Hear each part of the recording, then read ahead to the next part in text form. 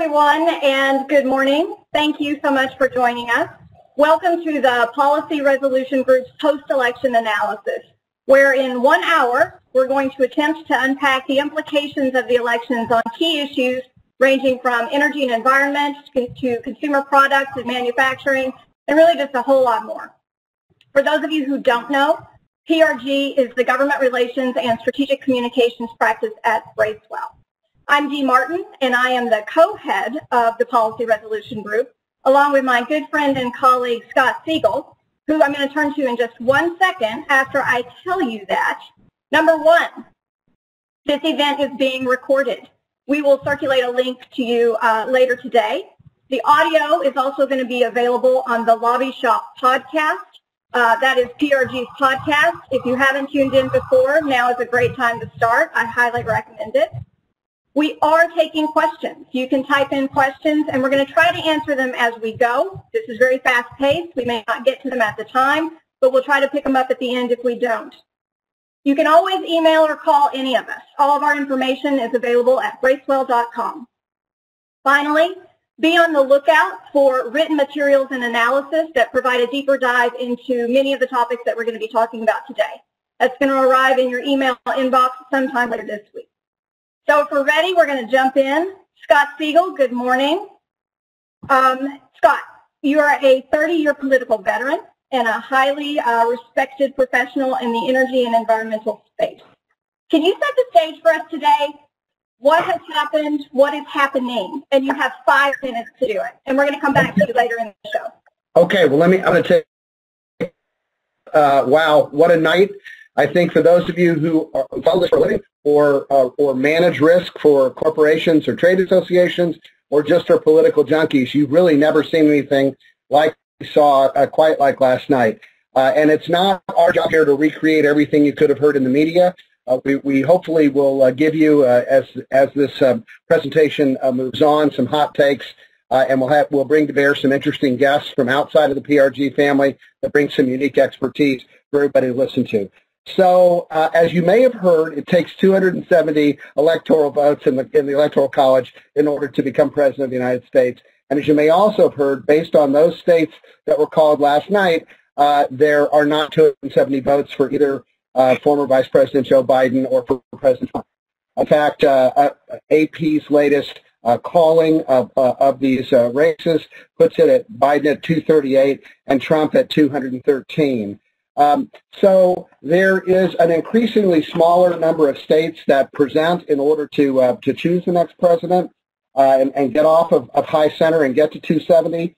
With the victory in Arizona, Vice President Biden, even without winning the state of Pennsylvania, if he should fail to win the state of Pennsylvania, would reach the necessary 270 votes if he can win Michigan and Wisconsin and hang on in the state of Nevada. And, of course, he's up by 8,000 in Nevada, and in the votes that have been counted thus far, he seems to be ahead in Michigan and Wisconsin.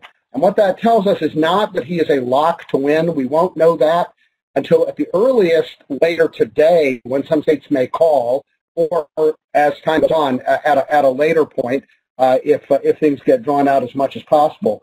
But I would make the following observation. President Trump needs to win 4 of the following states to pass that 270 threshold: Georgia, North Carolina, Michigan, Pennsylvania, and Wisconsin.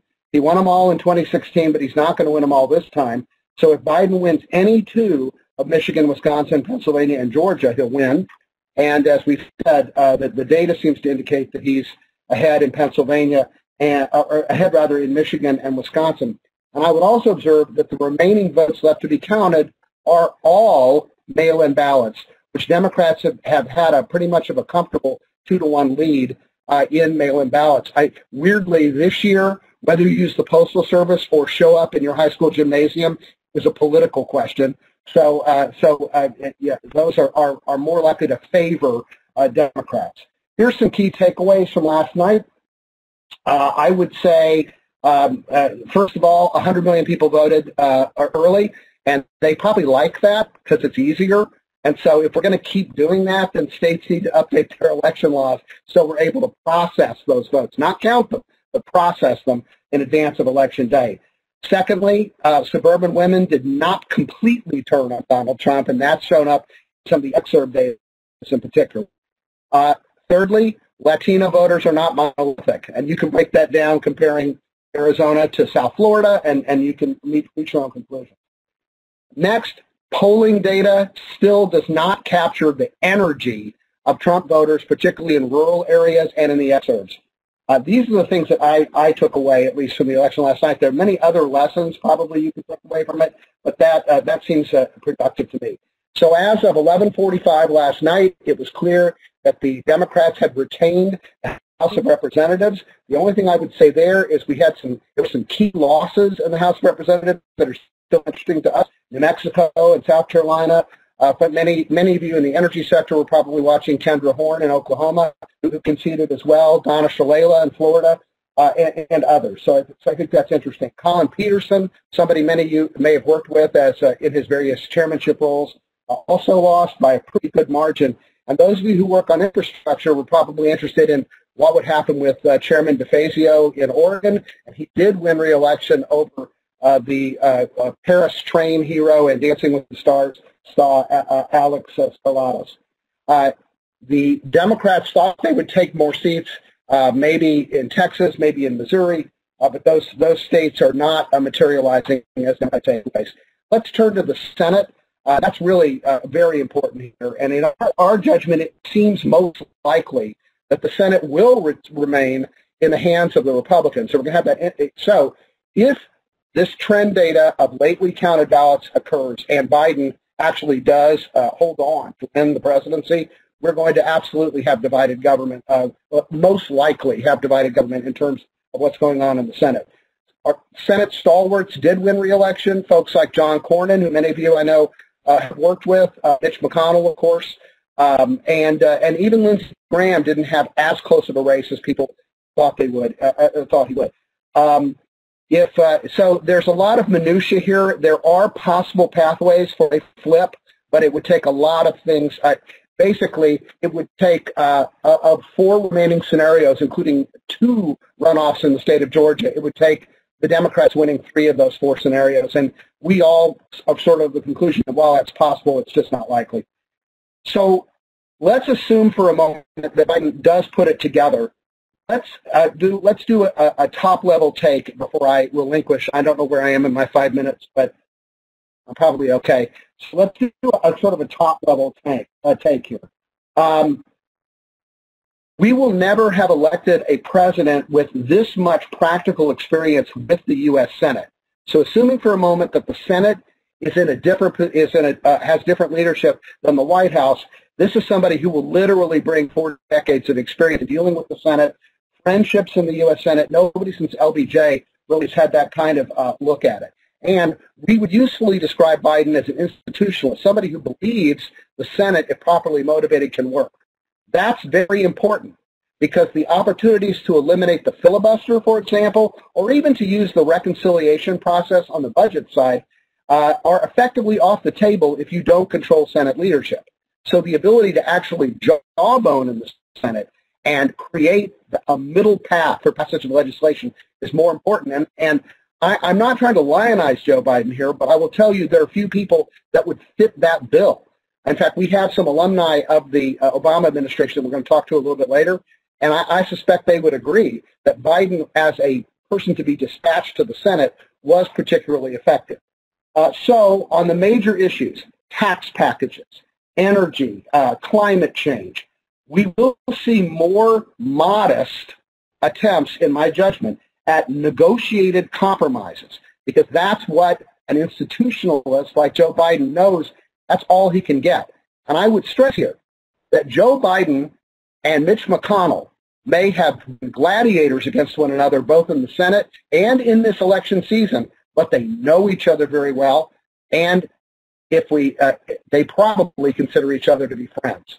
So the opportunity to work across that aisle absolutely could work. Now, obviously, if the president wins, if President Trump ends up at the end of the day squeaking out a victory, our suspicion is we'll see more of the same in a second term, but we'll that explicitly in a little bit. And the last item takeaway I want to make is, assuming that President Trump does end up losing in a squeaker, like in a real squeaker, and it'll be a squeaker. It won't be the blue wave that a lot of people talked about. To my Texans on the call, and I bet there's 100 of you on the call, but the blue mirage did not appear in the state of Texas, as many of us were predicting that it would not. So, you know, the question I have for you, though, is in that lame duck period, that period between the election day and inauguration of a new administration, what's that going to be like? And all I can tell you is this. It's going to depend very much on what is in the head of Donald J. Trump. Because if he decides that he was a victim of fraud, if he decides that he will pursue any one of a number of litigation strategies, if he decides that he's just sick and tired of the United States federal government because of its many injustices that it's visited upon him, he may decide to do literally nothing during the lame duck, and that could result in governmental shutdowns, a failure to pass a continuing resolution to keep the government open. On the other hand, if he views that lame duck period as the time to put the coda on his reputation moving forward, it could be a productive session. In fact, Republican leaders might be motivated to make it somewhat productive before they face the vicissitudes of a Democratic White House. So that's it. That's my hot take. That's what happened last night. You could know the outcome as soon as this evening. Or the far end would have to be the Supreme Court's ruling regarding North Carolina, which is 9 days from Election Day, which is the amount of time North Carolina has to count any ballot that was postmarked by Election Day. But we don't think it's going to take them 9 days to be able to call North Carolina. So that's your time range. But that's our overview takes and where we are right now. So thank you. Thank you very much. Brilliant analysis as always. And I will say, among the most concise presentations I've ever seen you make. Thank you. Let's keep moving, though. We'll be back to Scott in a little bit with a very special guest, Ron Minsk. But before we get there, I want to go to some of our other PRG colleagues for what we're calling hot takes on issue areas that we know are important to all of you. I'm going to start with shakeups in key committees of jurisdiction, congressional committees of jurisdiction. I'm going to start with John Lee and Anna Burha. Anna, nearly a decade in the Senate on the Environment and Public Works Committee, a key committee for many of the folks participating in today's call. Give us your hot take. Of the ultimate leadership that we'll eventually see in the Senate, we do have a musical chairs of sorts playing out in the upper chamber. So per Republican rules, Energy and Natural Resources Committee Chair Lisa Murkowski is termed out. So she will relinquish her gavel at the end of this year and likely focus on her leadership of the Appropriations, Interior and Environment Subcommittee. Murkowski's departure from the top Republican spot, say that 3 times fast, at ENR means that John Barrasso is going to likely give up his gavel at the Environment and Public Works Committee so that he can go over to ENR. Barrasso's move actually presents an historic opportunity for the GOP at EPW. Shelley Moore Capito from West Virginia is poised to step up to become the first female Republican to lead EPW and the second woman ever, following California Democrat Barbara Boxer. So in Capito's first Senate term, she chaired 2 of the biggest subcommittees at EPW, Clean Air and Nuclear Safety and Transportation Infrastructure. So she's known for being level-headed and dedicated, which bodes well for the productivity of the committee. Since Senate Democrats don't impose term limits on their committee leaders, Tom Carper of Delaware is going to remain as the top Democrat at EPW, and Joe Manchin from West Virginia will be top Democrat in ENR. So West Virginia will be in leadership roles for the 2 Energy and Environment committees in the Senate. Great, thanks. Thank you, Anna. Great analysis. Now let's go to John Lee, fresh back from North Carolina. John, what's your hot take on key committees of jurisdiction? Okay, so, excuse me, as we turn to the House, as of this week, Pelosi and House Democratic leadership were preparing for an expanded majority, and instead what we're looking at is many of the 2018 frontline members are headed for the exit. So what does a smaller mandate mean for agenda setting and specifically for committee leadership? We're looking at two committees in particular. The first would be the House Appropriations Committee, with Chairwoman Nita Lowey retiring this year. There's three declared candidates. Marcy Kaptur from the state of Ohio holds seniority and is seen to be the front runner for the chairwoman slot. Rosa DeLauro is also declared. She currently chairs the Labor and Human Health and Services Subcommittee, which is the largest subcommittee after the Defense Subcommittee. And then Debbie Wasserman Schultz also declared. She has the support of many key CBC members, Congressional Black Caucus members, and has made social justice a priority of her campaign for the chairwoman slot. And no matter who gets named chairwoman, this will start a subcommittee shuffle amongst the Appropriations Committee. And remember, against all of this is the backdrop of a December 11th deadline to fund the government for fiscal year 2021. So this is something that the Appropriations Committee is going to have to work through during the lame duck session. Turning to the Republican side of the ledger, the second committee we have our eyes on is the Energy and Commerce Committee, and specifically the ranking member slots. There are also three declared candidates for the ranking member role. The first being Representative Burgess from Texas, who currently chairs the Health Subcommittee and does hold seniority. Other candidates include Kathy McMorris Rogers, who is the ranking member for the Consumer Protection Subcommittee. And lastly, we have Bob Latta from the state of Ohio, who works on communications and telecom issues. So out of those three candidates, what's interesting is we've heard that from Leader McCarthy that they are going to try to prioritize placing more women in Republican leadership roles. So that would tell us that perhaps Kathy McMorris Rogers will get more consideration, but look for Burgess and Latta to be competitive candidates.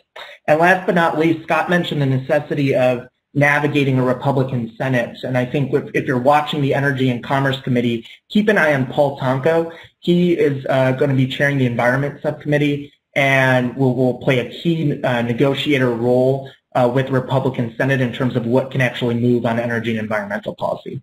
Dee, I'll turn it back to you. Great, thank you so much, John. We're going to turn now to hot takes in the energy and environmental space at the agency level. I'm going to turn to Christine Wyman, who is an environmental and policy attorney here at Bracewell. Christine, what's your hot take on the Federal Energy Regulatory Commission? I think no matter who is in the White House, FERC is going to continue to play a big role in the nexus of energy and climate policy that it has played in the past. So currently we have 3 sitting FERC commissioners, 2 Republican and 1 Democrat. This is out of a possible 5 commissioners. President Trump over the summer nominated 2 new FERC commissioners, 1 Republican and 1 Democrat. They await a full vote by the Senate, which could happen before the end of this Congress. So if Biden wins, he's likely to inherit a 3-2 Republican-controlled FERC that would run through at least June 2021, although he would have a Democratic chair. That's important because without the control of the Senate, which it looks likely he won't have, Biden is likely to look to FERC and its Democratic chair to achieve many of his climate and energy goals, such as decarbonizing the power sector by 2035. They'll look to do this through existing authorities under the Natural Gas Act, HERPA, and NEPA.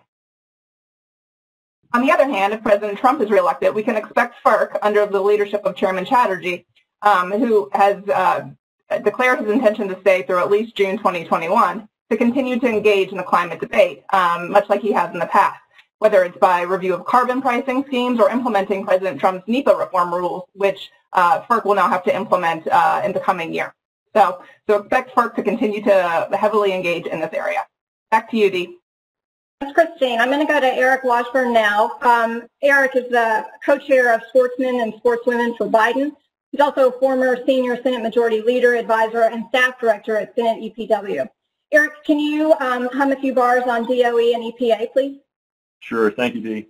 Well, given the fact that Biden's probably not going to have a compliant Senate to work with, don't look for him getting policy done through a reconciliation bill or even an ambitious climate bill. So he's going to have to do what he's going to do to promote his clean energy and climate agenda administratively, and that's going to put a lot of pressure on EPA. You know, I would suspect you're going to see a new clean power plan, revisiting methane limits, revisiting wetlands protection, for example. I think you're going to see a lot of what we saw in the Obama administration come back this time in a pretty activist EPA. And at DOE, DOE is going to have to play a pretty big role, again, in energy innovation. I see kind of a muscular ARPA-E. We'll see if Biden can kind of create administratively his ARPA-C over at DOE. But I think you're going to see a lot of resources there put into innovation in green hydrogen, offshore wind, grid integration of renewables, and those sorts of things that will undergird his clean energy agenda. Great, thank you, Eric. And now we're going to round out the hot take section with my colleague Ed Krinick. Ed has nearly 20 years on the Hill and with EPA as a public servant. Ed, let's go to you for your hot take on the Consumer Product Safety Commission. Commission that, similar to the FERC, has 5 commissioners, normally have 5 commissioners, is now kind of deadlocked at a 2-2 tie, 2 Democrats, 2 Republicans, which has resulted in little to nothing getting done out at the commission other than dealing with the various pandemic issues that have come across their plate and dealing with enforcement matters. President Trump did nominate a new chairman, Nancy Beck, to take over as the chair, and unfortunately her nomination got stalled in the Senate Commerce Committee. There is a possibility that her chairmanship could be taken up during the lame duck, and if that is the case, the commission would be 3 Republicans and 2 Democrats, which would bode well for the commission in the sense that even if Vice President Biden is elected, the 3 Republicans would remain. He would pick a Democratic chair, much like Christine described at FERC, but the voting majority would be in the Republicans. So if Nancy Beck does not get confirmed during the lame duck, then Joe Biden, as the incoming president, would obviously be able to name a chairman, name the vacancy spot that Anne-Marie Berthel has vacated, and also an upcoming vacancy, potential vacancy from Commissioner Kaye, whose term expired in October and is now currently in his holdover year. So you could see some vast changes out at the commission for manufacturing, for consumer product safety issues, you know, regardless of who is decided to be the president of the United States. Great analysis, and thank you, Ed. Before we jump into our next set of guests, Scott Siegel, I'd like to draw your attention to 3 questions that have been posed, and I think that you and Ron are best positioned to answer those, but you're not up just yet, so just take a look at them. All right, now I'm going to turn it over to my dear friend Josh Zeib. He and I have had the opportunity to work together for 20 years now. Josh is an attorney here at Bracewell and handles a multitude of issues within the Policy Resolution Group.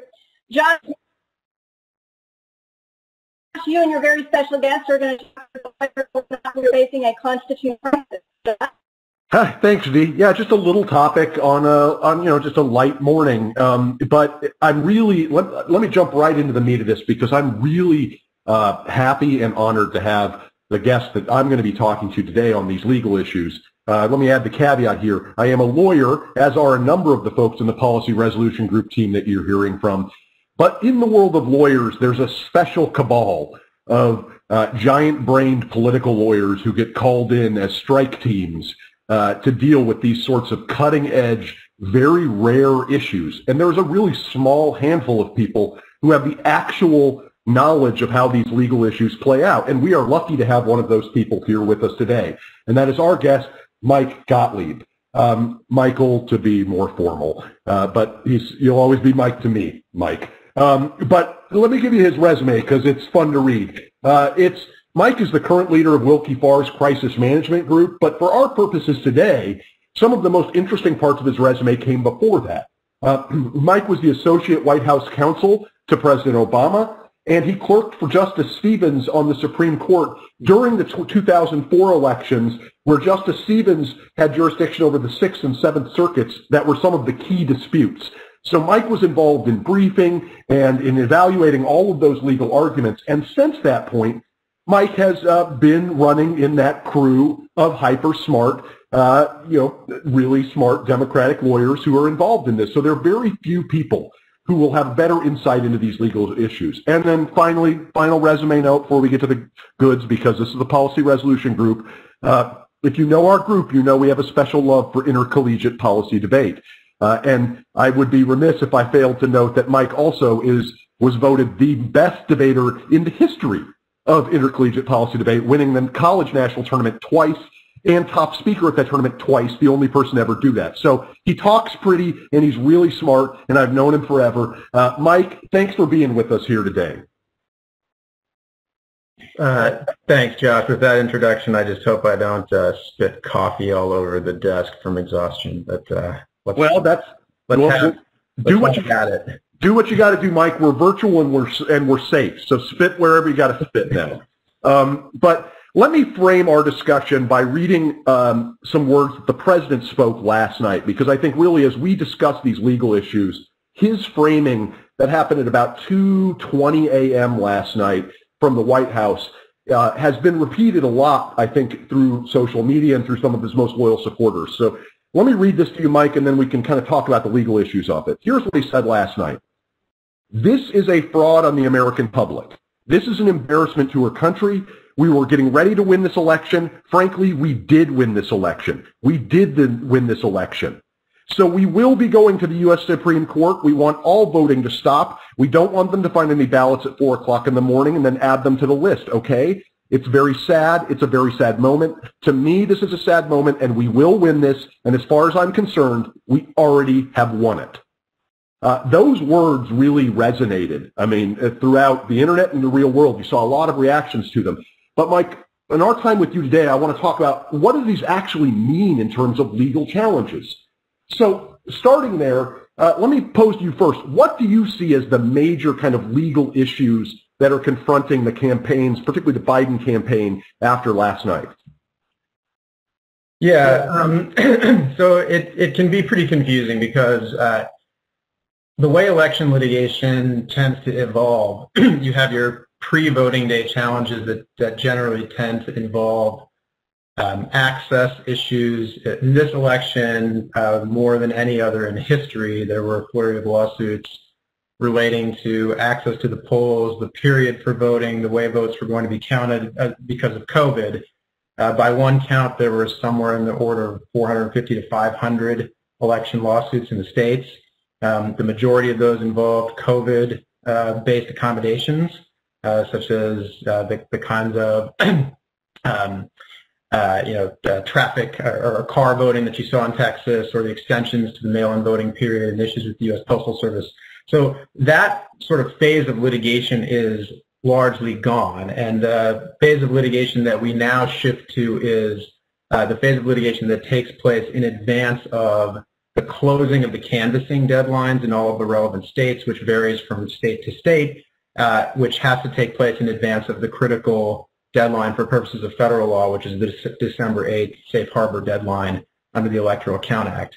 And so right now what matters is looking through the states that are close, and what the campaigns are doing, what the lawyers who are working with the campaigns are doing is they're looking at the states where the vote margin is close and trying to figure out whether there are legal claims that could potentially alter the delta between the two candidates.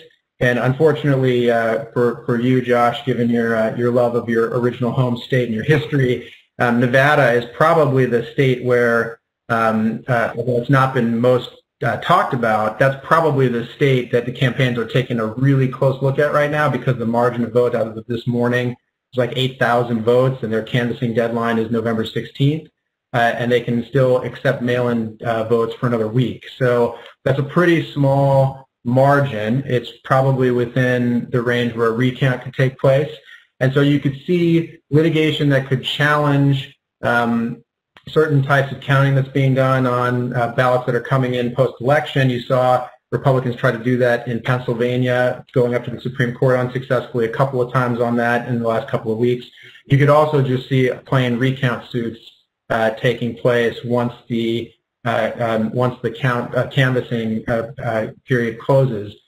So there are a lot of different alternatives there, and we could talk about the different states, but that's sort of what the campaigns are doing right now. They're looking at different states where there might be a margin of victory that could be litigated. So you think, and initially, that's interesting because I don't think you're right. I don't think we've seen a lot of discussion of Nevada. There's discussion occurring online about it, but you're thinking that's one of the states where there could be significant legal action around. It's possible. I mean, the difficulty for the Republicans is that they've got to find a claim that potentially puts enough ballots in play. That what type of, when you say a claim, what is that type of claim that someone would make? Right. So I mean, if you think about the suits that the Republicans brought in Pennsylvania, they brought suits to challenge late arriving mail-in ballots. So mail-in ballots or absentee ballots that were coming in postmarked on or before yesterday, but arriving after the election. There have been a bunch of challenges brought saying you can't do that. You can't accept ballots after Election Day, either because it's not specifically provided for in state law or it violates some other provision of state election statute. So they could try to do that in Nevada. The problem is that Vice President Biden is already ahead by 8,000 votes before you even look at ballots that are coming in after today or after yesterday. So that's unlikely to change the outcome. They could try to make procedural challenges that the way that certain ballots were tabulated or counted violated state election procedures. Maybe the Republican Party in Nevada tried to do this last night. They went to the Nevada Supreme Court and argued that they weren't being allowed to monitor the counting of mail-in ballots, and therefore the process was essentially defective and all the ballots should be thrown out. The Nevada Supreme Court rejected that, but those are the kinds of claims we can continue to try to make. And outside of Nevada, I mean, Wisconsin is also incredibly close. It's 20,000 votes as of this morning, which is within 1% margin, and they've got a canvassing deadline of November 17th. So you could see potential claims being brought in Wisconsin as well. And are these, you hear these claims being brought, are these easy claims to win? I mean, it's one thing to bring a claim. It's another thing to be successful in these sorts of claims. How often are these sorts of claims actually successful? It's incredibly rare. I mean, it's one thing if you've got a Bush versus Gore style margin. If you've got a 540 vote margin with millions of vote casts, then recount litigation becomes possible because it's easy to imagine flipping under 1,000 votes in a state the size of Florida. 8,000 votes in Nevada, a little more challenging, more difficult, particularly if that grows. Not out of the realm of the possible, but it sort of becomes hard to imagine how on an individual ballot recount they got that many ballots wrong, or that many ballots should have been thrown out. So these are very, very difficult.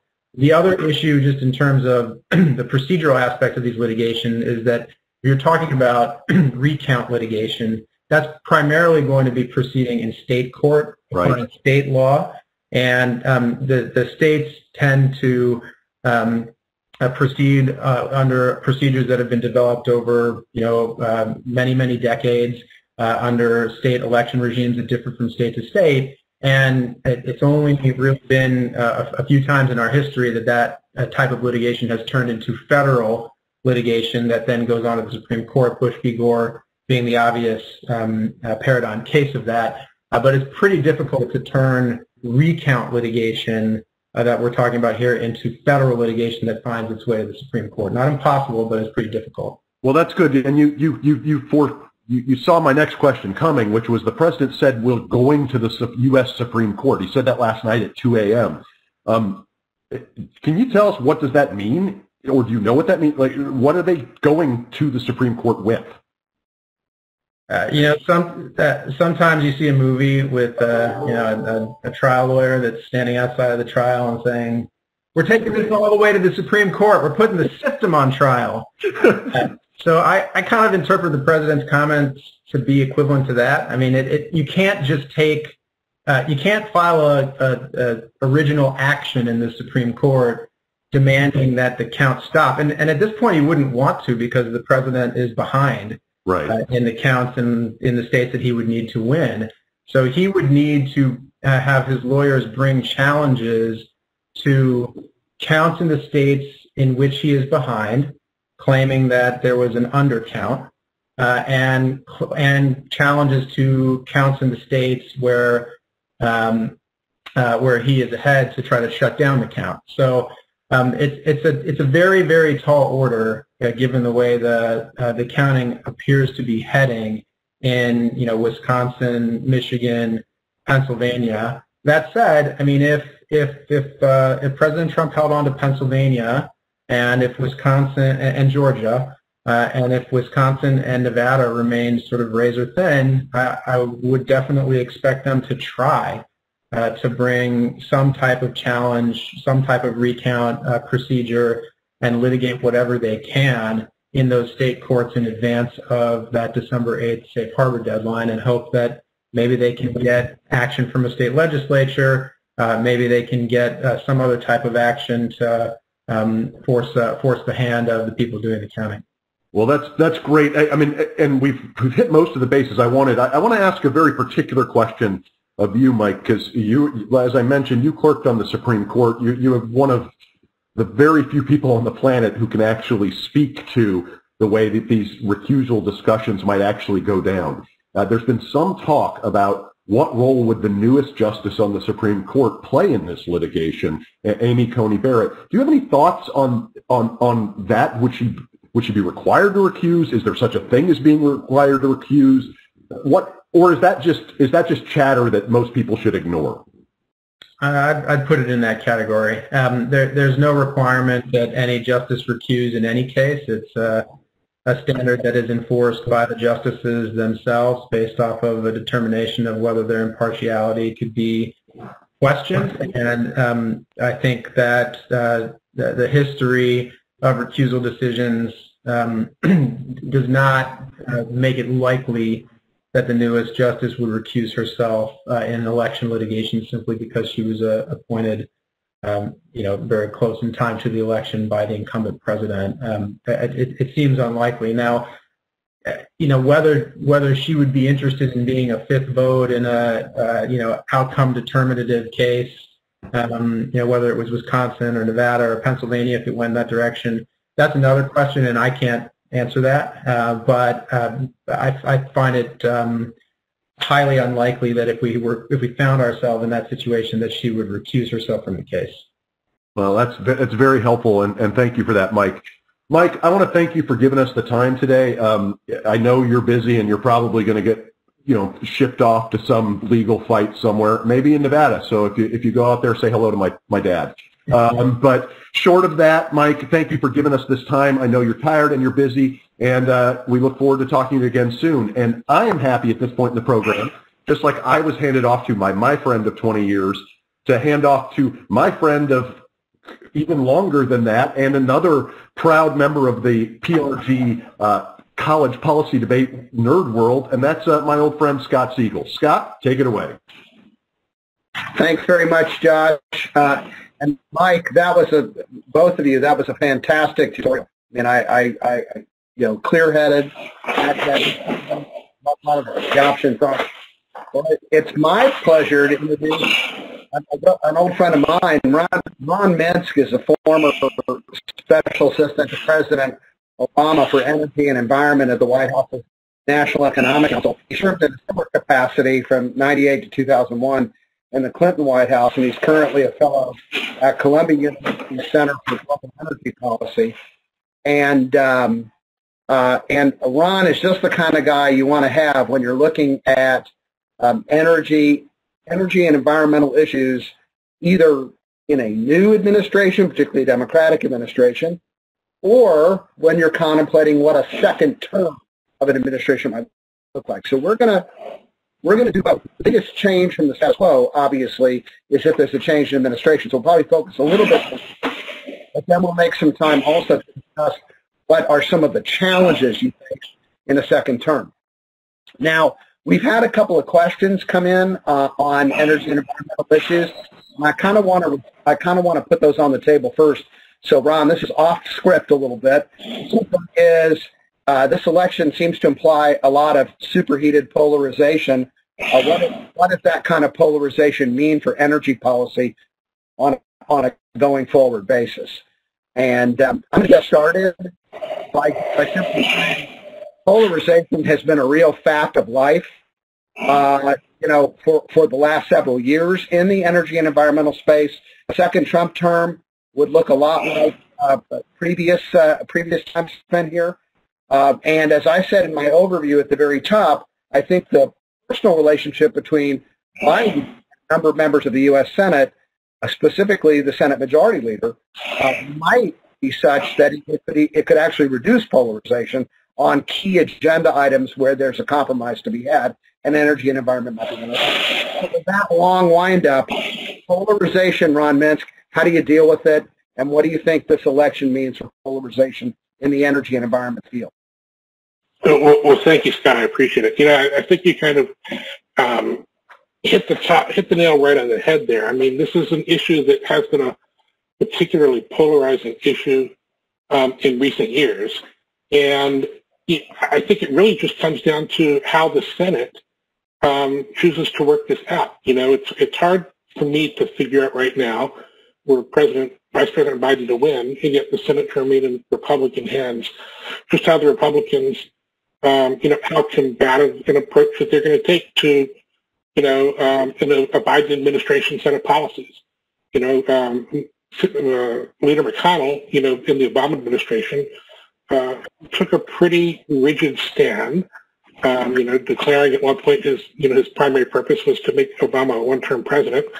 It was a pretty serious roadblock. I think in this particular context, might you find, my sense is there's some Republicans there who would be supportive of at least some of the items in Biden's agenda. The question is whether or not they'll feel that they are in a position to be able to support it. And I just think it's hard to tell, but it's better that Biden has a good history with the Senate than if it were someone else who did not. Right. We've also been asked about the Trump administration's earlier efforts to help out coal and nuclear via grid resiliency and other life assets of for advance from the Department of Energy to the FERC to try and whether we thought the second Trump term would return to some of those first principles.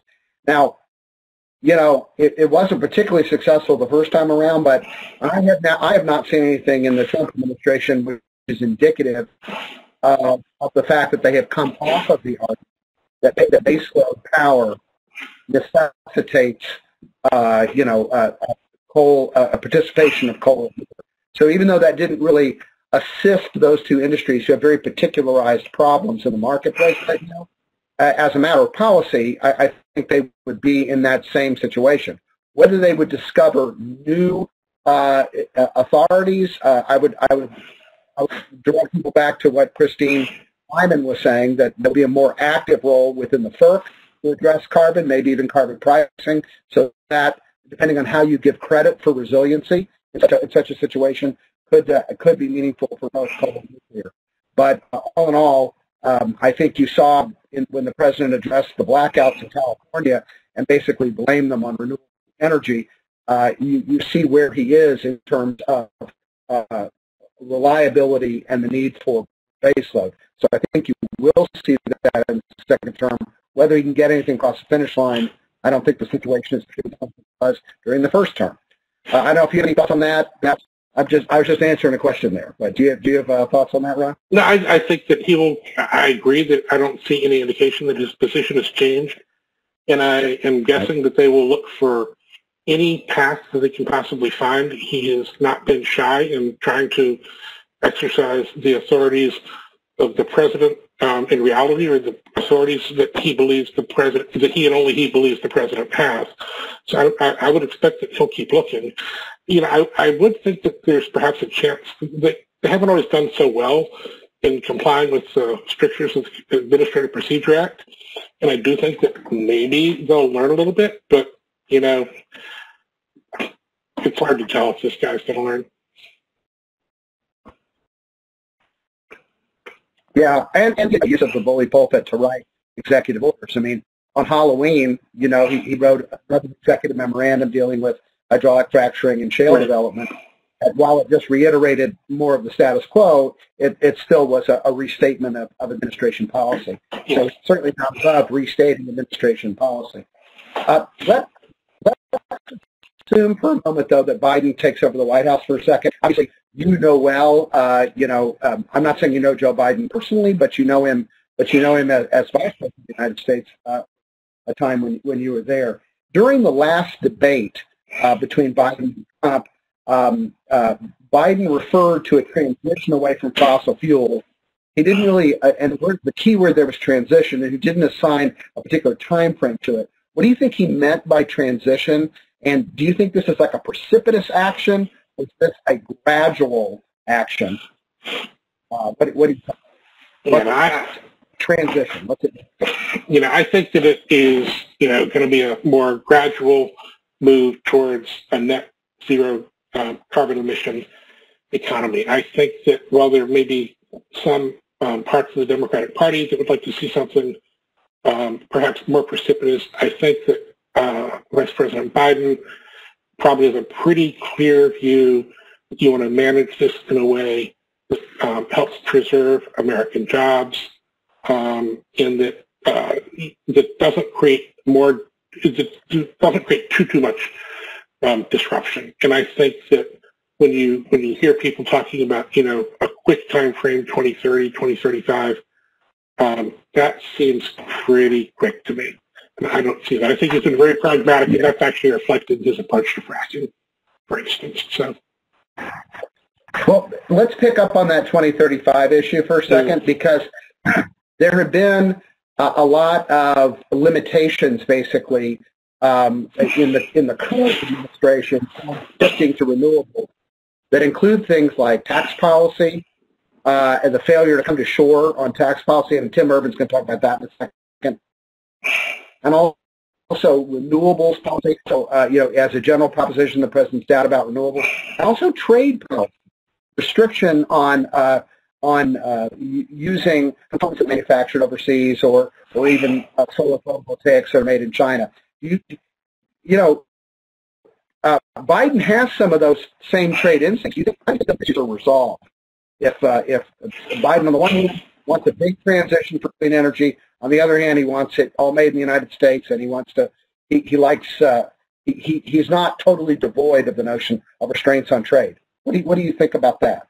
Yeah, I don't think he's going to become a hardcore protectionist, but what I do think is that there's a growing understanding that there are risks in having our supply chains for critical technology and critical products that run through countries that may not perhaps be as reliable as we would like. So I can appreciate that, for instance, if you look in the telecom space, where they've tried to limit the use of Chinese equipment in the mobile technology space. I think you can see stuff like that. I think there's perhaps a recognition that if electric vehicles are the vehicles of the future, and if batteries are the key components, that we don't want to essentially lose all of those jobs. I mean, all the people who are now making engines and transmissions and fuel systems and exhaust systems, those jobs tend to go away. They're replaced by battery manufacturing, and you probably don't want to lose that to China.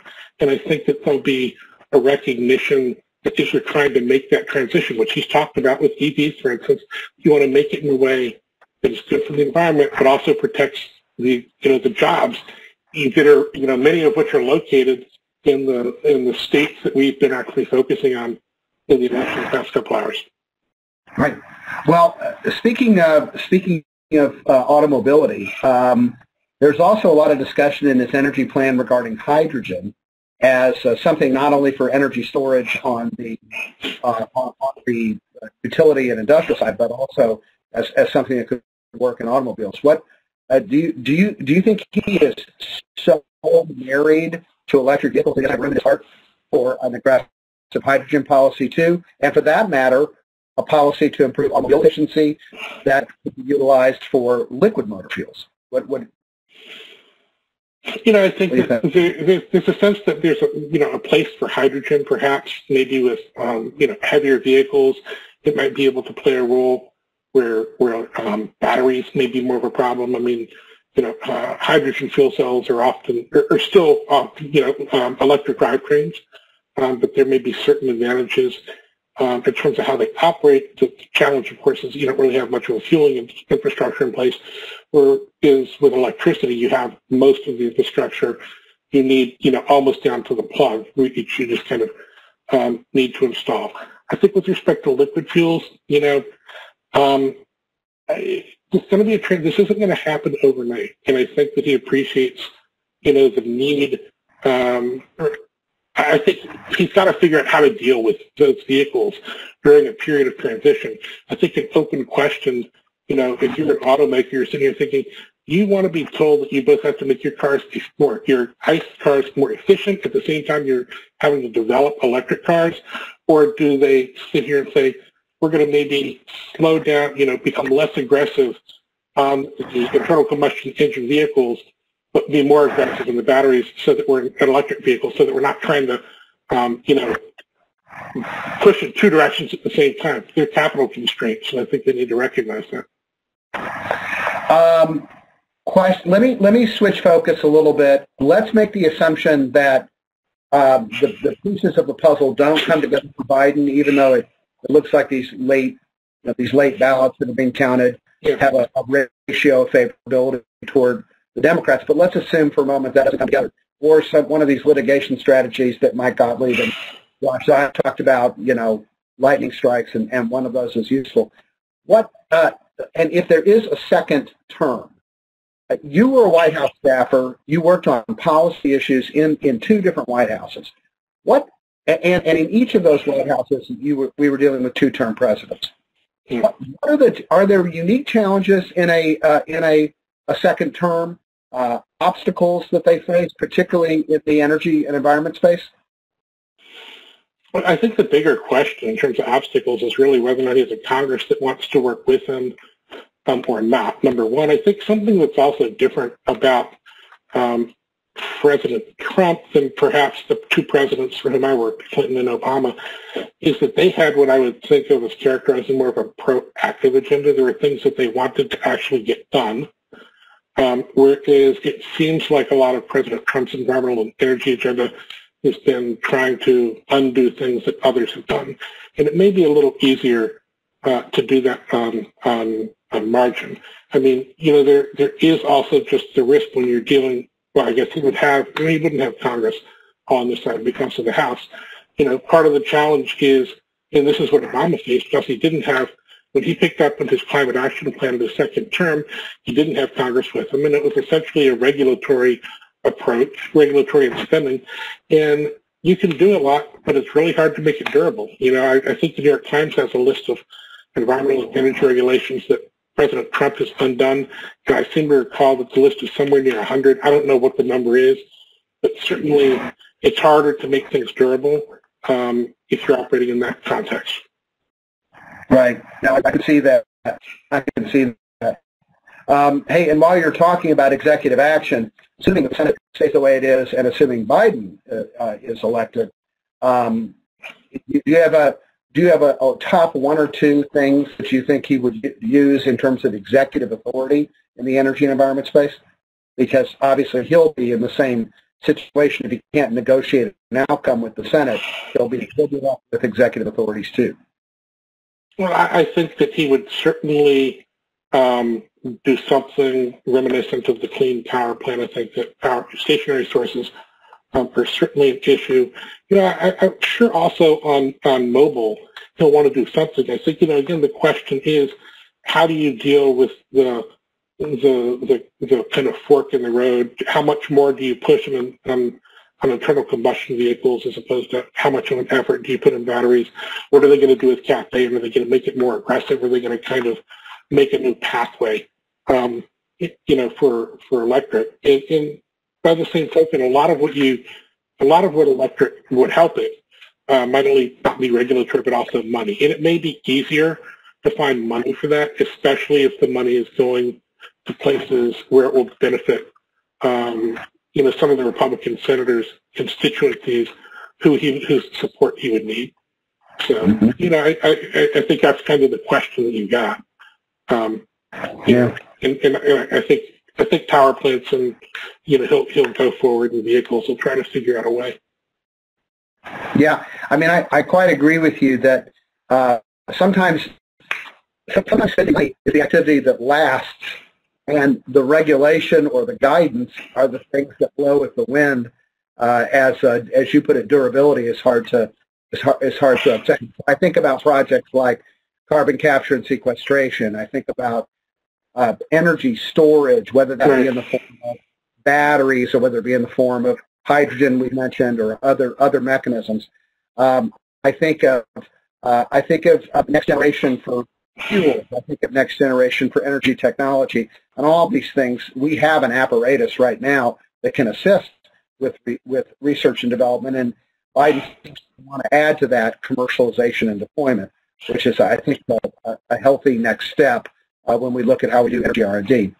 Certainly, I was just going to say that certainly when you think about, batteries, for instance, I mean, that's a place where I could see that at least some Republicans would appreciate, pardon me, the importance of that technology in the future, and at least be willing to spend some money so that we can make some advances both in terms of cost and energy density, which would help both in energy storage in the grid and vehicles as well. So I think spending may be a place where it may be a little easier, but if you spend money and make progress in CCS, that can be really valuable. Spend money, develop a small nuclear, modular nuclear, that can be helpful. So.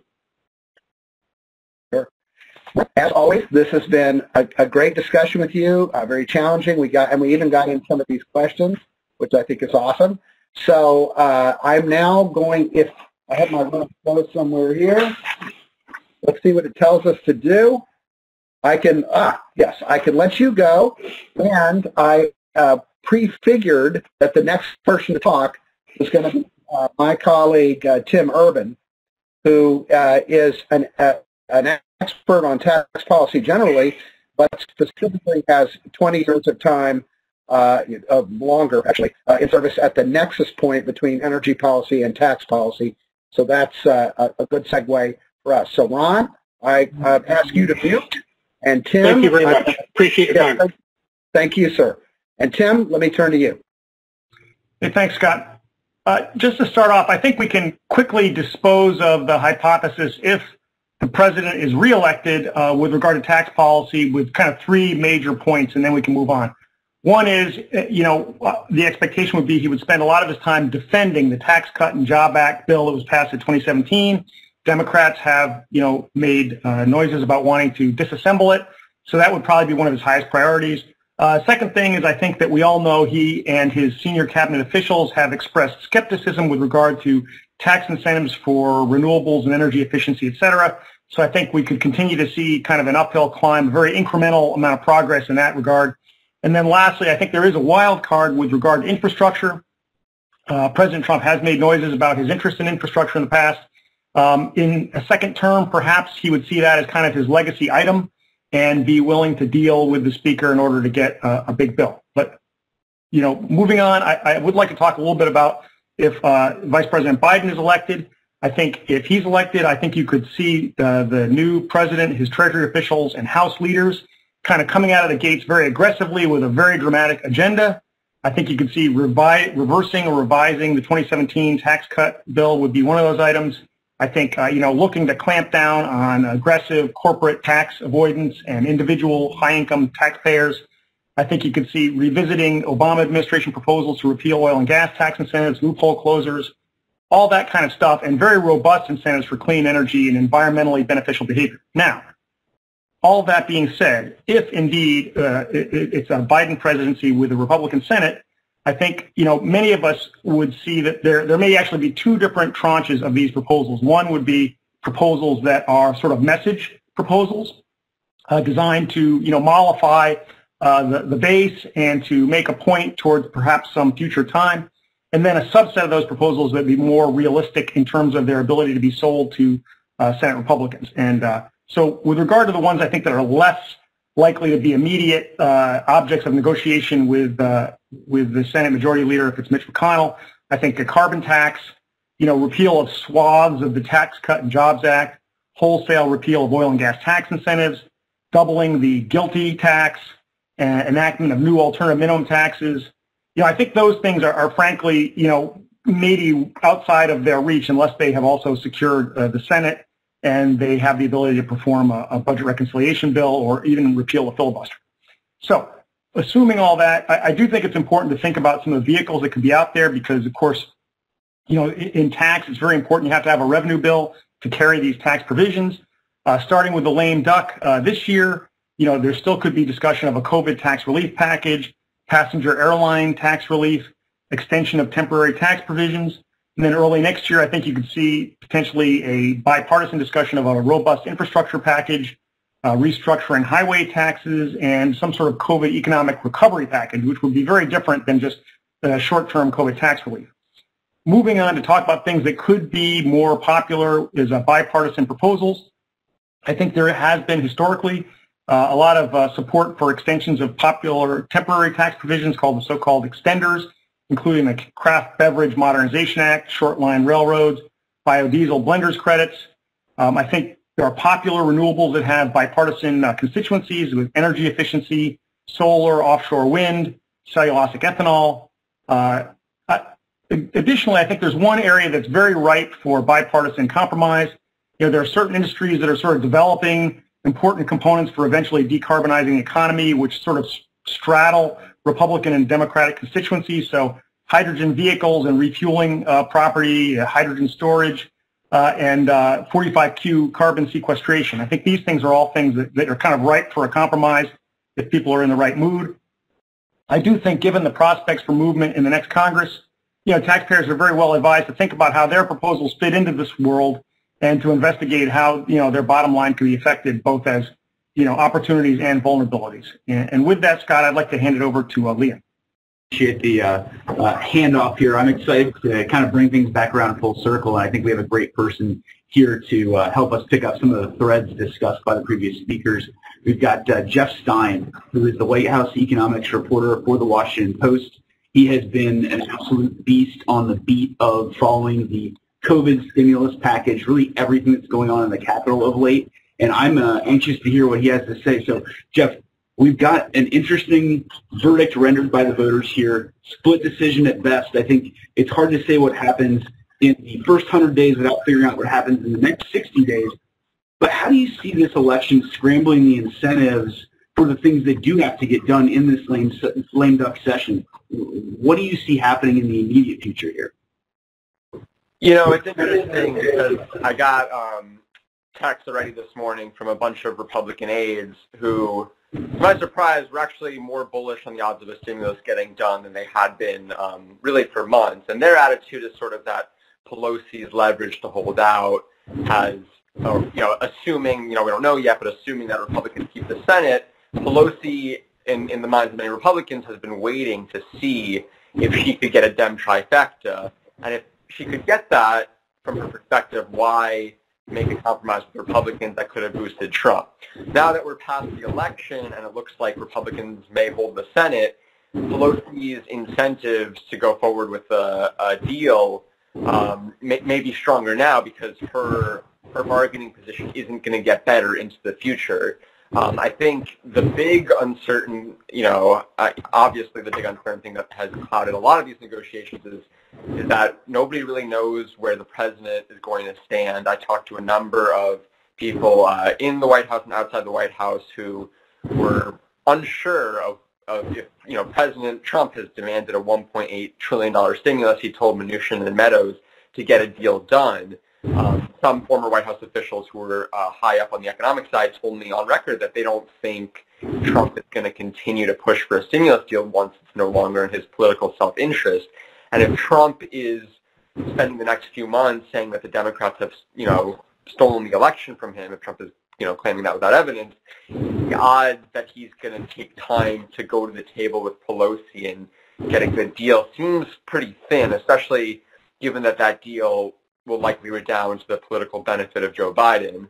I think it's also, Liam, we've discussed this, but accelerating economic problems that we're going to see in the next few months in this lame duck. We had a front page story on it the day before the election. It's really scary. There's a lot of headwinds. We've seen, obviously, we had a summer and fall recovery somewhat, but it looks like we're sputtering a bit. The ADP job numbers private payroll survey was a huge miss on expectations. They were expecting, 700,000 jobs. We got closer to 300,000. We'll get later this week the jobs numbers. But, just to rattle up some facts quickly, the travel industry is expecting to lose another 1 million jobs in the next couple months. Restaurants, 40% of them could close nationwide. I mean, just think about that for a second. Take, your 10 favorite restaurants. Imagine 4 of them closing, all of their wait staffs, all of their servers, cashiers, everyone getting laid off. Hotels, 2 in 3 could close without a stimulus deal by February. Unemployment benefits for over 20 million people have expired. The government shutdown looms on December 11th if they don't get a deal on that.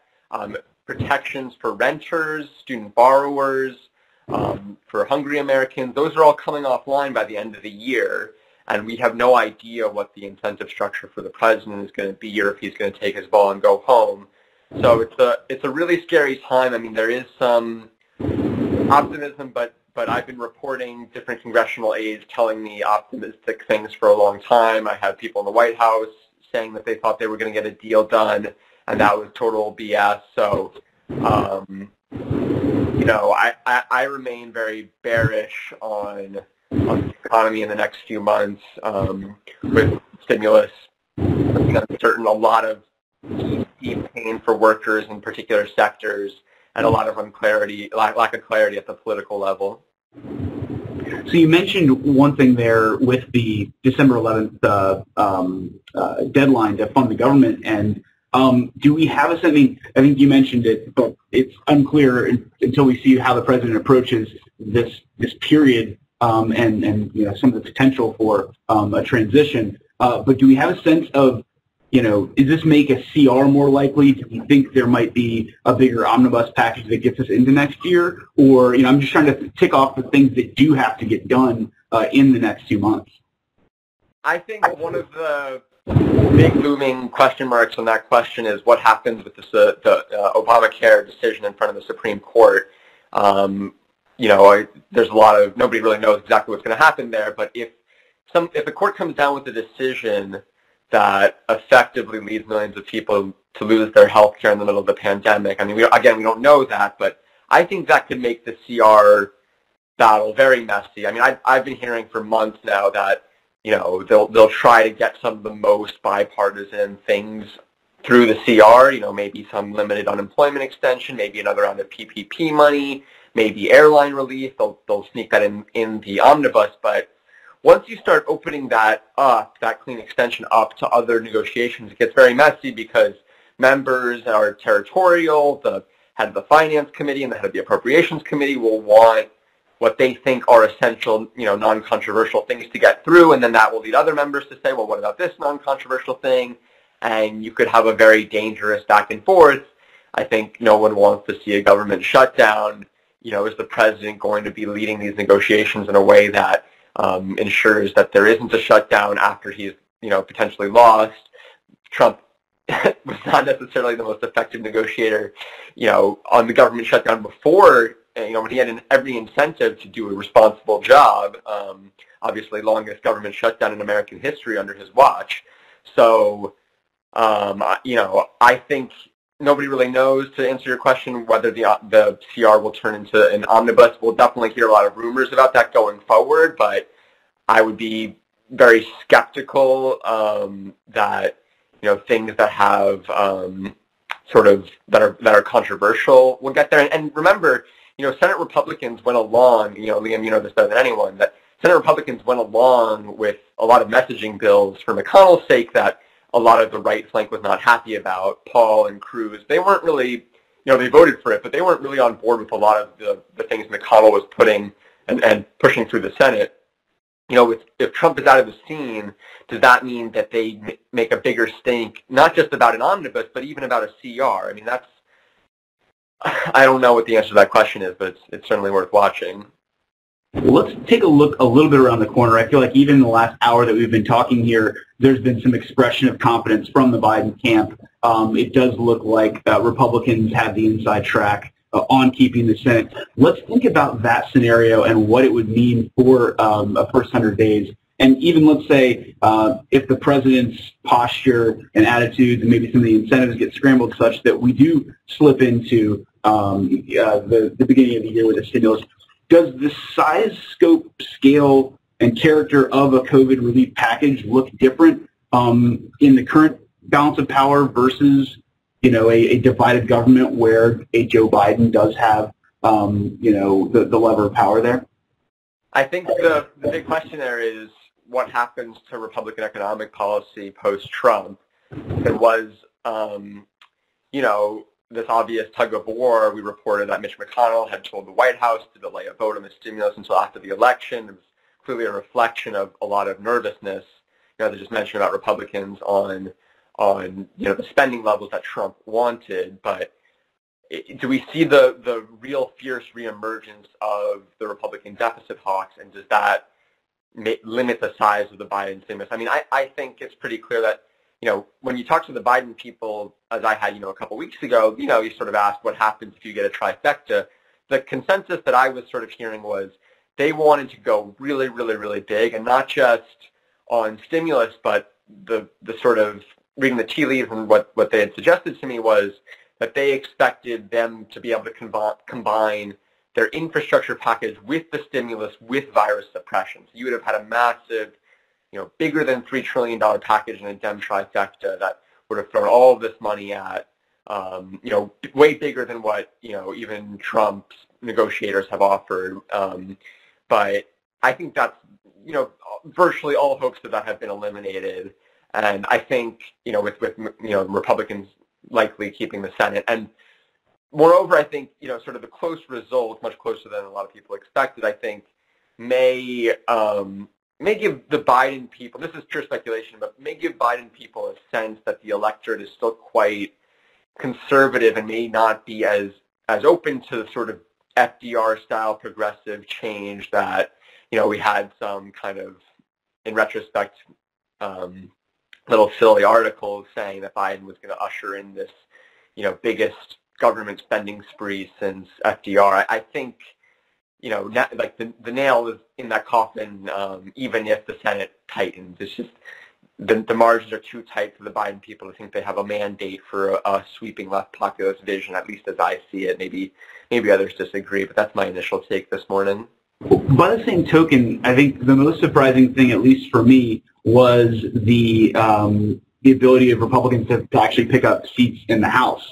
How do you see that impacting Pelosi's hold on her caucus and the posture of that dynamic between the progressives in the House and the kind of frontline Democrats who kind of took it on the chin last night? How does that inform the policy agenda and the dynamic with the Biden administration?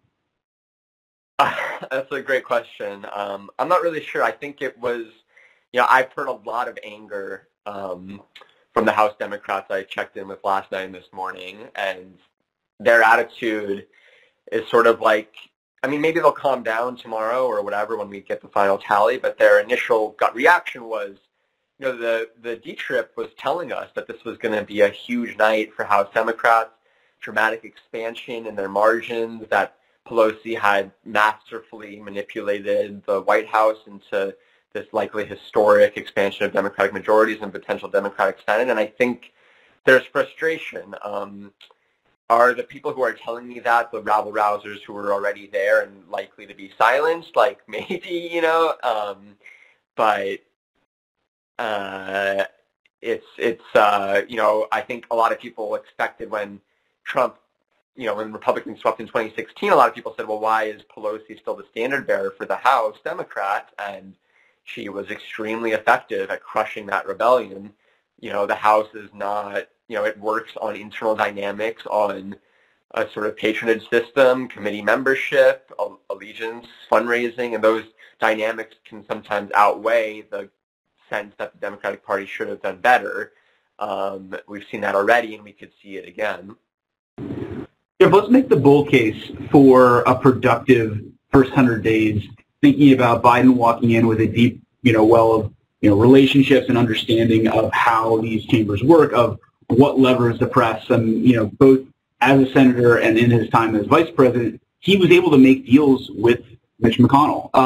What are the sorts of things, I know infrastructure has been mentioned a few times, but what are the sorts of things that could potentially get done under the right circumstances if Biden wanted to do what he's been saying throughout the campaign? I want to work with Republicans, and if Republicans sort of return that posture, what do you see as possible?